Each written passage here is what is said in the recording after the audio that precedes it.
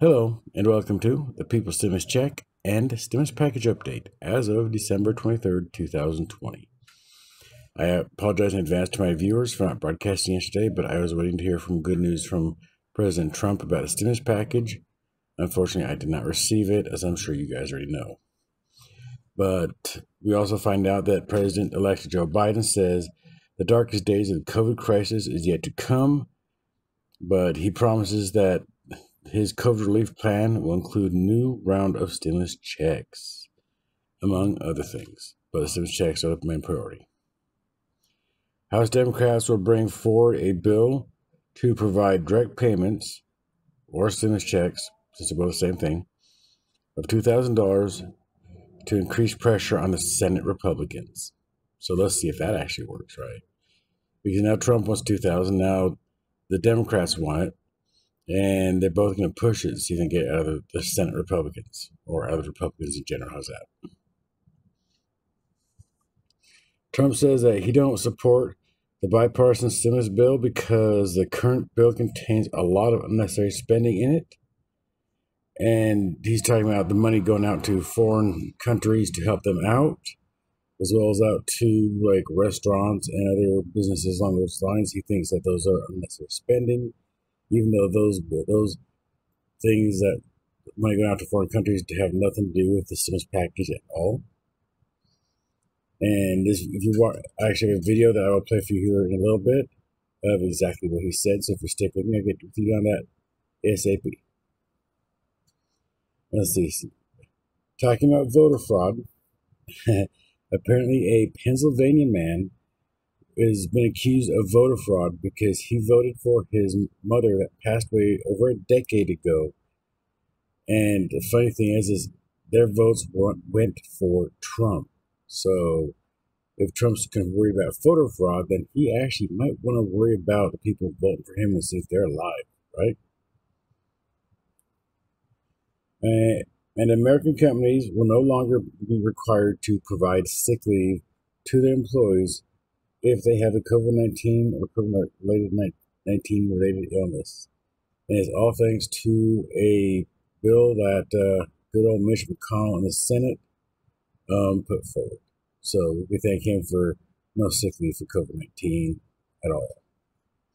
And on to the stimulus news, we have basically PELOSI is no longer our stimulus monster, because now that Trump has put forward his foot saying that he wants $2,000 checks, PELOSI is standing right behind him, says, "Yeah, I got that. I'm supporting you on that one." So try to put more increased pressure on the Republicans to make it so they send out the $2,000 stimulus checks to the people. I don't know if that's going to happen or not, but I hope it does. That'd be really nice. I've actually done the numbers on that, and if my numbers are correct, we're looking around about $560 billion to send out $2,000 stimulus checks to all Americans that qualify for it. I mean, my numbers could be off, but hopefully they're pretty good on. But like I said, that's still not bad. They're already repurposing $560 billion of it. The only new money that's going in there is less than $340 billion. So if they actually increase the stimulus check amount, the stimulus package amount by, I'd say, about $400 billion, to take it to $1.3 trillion, we could all get a $2,000 stimulus check. So I'm hoping that everything goes good with that. That'd be awesome, because I know every one of us that's watching this video, everyone that is not watching this video, can actually benefit from a $2,000 stimulus check. That'd help them buy food, possibly get a place to stay, if not attempt to pay a little bit of rent towards any landlords or mortgage companies, and to take care of their families. So I'm hoping for the $2,000, but truthfully, most likely expecting the $600. And let's see here. And you already know Trump rejected the $900 billion stimulus package, and he's vetoed the government spending bill. Well, not vetoed, but that also includes the government spending bill. Sorry, that both the House and Congress passed on Monday. In fact, if you want to know why he did it, I actually got a clip for you right here. So I'll be right back. Throughout the summer, Democrats cruelly blocked COVID relief legislation in an effort to advance their extreme left-wing agenda and influence the election. Then, a few months ago, Congress started negotiations on a new package to get urgently needed help to the American people. It's taken forever. However, the bill they are now planning to send back to my desk is much different than anticipated. It really is a disgrace. For example, among the more than 5,000 pages in this bill, which nobody in Congress has read because of its length and complexity, it's called the COVID Relief Bill, but it has almost nothing to do with COVID.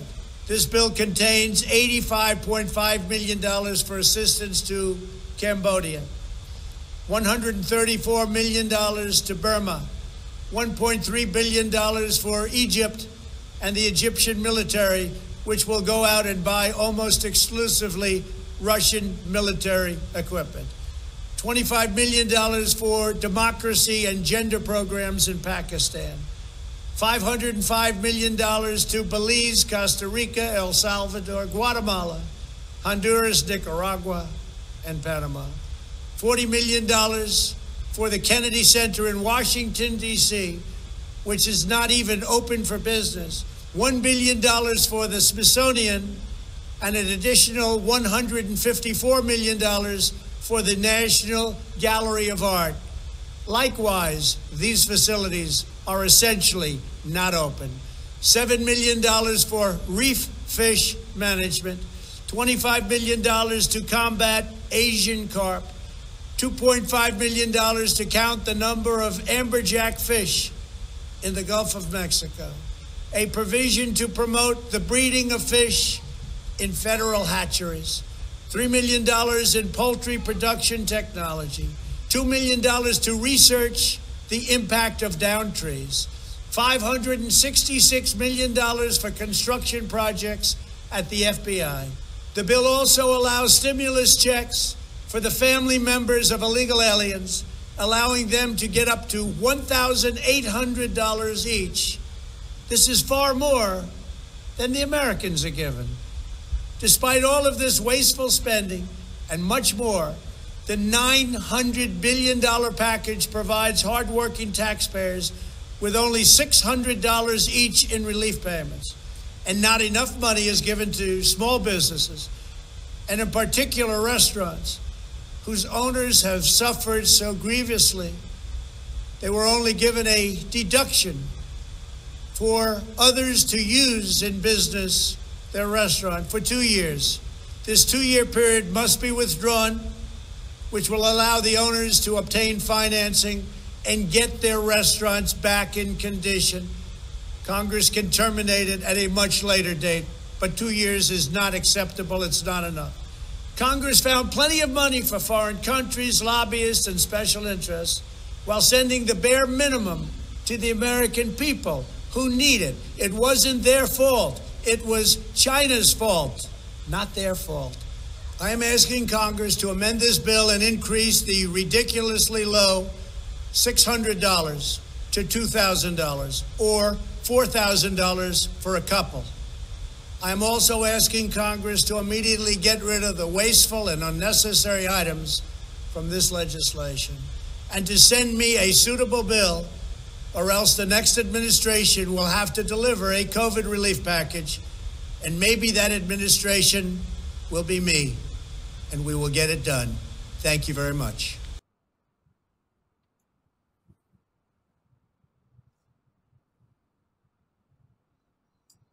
And as you notice, Trump said that everything was critical as brought a stimulus plan, and as you know, he brought up like Cambodia and Egypt and stuff like that, and this money going to them, and say that was frivolous spending that has nothing to do with the stimulus plan, and how he wanted $600 stimulus check, $2,000 stimulus checks to go out to American families. And he basically just made Congress, well, the Republicans, pissed off at him because they're not going to be happy with the fact that he wants $2,000 and they only want to give $600. So he just pissed off the Republicans. And he says if he doesn't get that, he won't sign it. I mean, he could basically veto it, and since they got a majority of the vote, more than 2/3 of the votes from both the House and the Senate, they could actually reverse his veto. But he could also pocket veto that by not signing it at all, just stuck in his pocket and forgetting about it and let Biden deal with it. And you also notice he said that that the next administration will have to deal with that, even if that was including his administration. As you notice, Trump has already lost the electoral votes. He's already lost the people's votes. And the only reason why that he'd say something like that is because on January 6th, when Congress counts the votes from the Electoral College, that he's going to have a massive protest there of all the 2020, the mega 2020 marchers, as well as the Proud Boys, which is a political violence group, which will not be good. And basically, Mitch McConnell basically called back all the Senate that were back on the 29th of this month to respond to Trump's veto on the Defense Authorization Act. So when they come back, if he doesn't sign that stimulus package bill, since our checks are going to be delayed, as you probably tell, they're going to have to deal with that as well. The government is funded for another 7 days, which will end next week, most likely on Wednesday at midnight. Yeah, give about Wednesday at midnight of next week. And hopefully by then, at least something will get done, because I know everyone out there is watching this, and those that don't watch this, I know you all really badly need help right now, because I know how bad it hurts to struggle out there. I mean, I see it everywhere I go. I mean, it's just sad what the government's doing to us. The other countries take care of their citizens. Our country screws its citizens, and it doesn't use lube, so it hurts a lot. But before I continue on ranting and raving, I want to say to all my viewers and everyone else that doesn't see this video, I hope you guys have a wonderful Wednesday. I will broadcast again tomorrow, and I'll be throughout a Merry Christmas on YouTube on Friday. You guys, and whenever any new information comes available, I'll be more than happy to relate to you guys, because that's what I do, and I actually enjoy what I do. So until then, you guys have a wonderful night, and I will broadcast you later. Bye.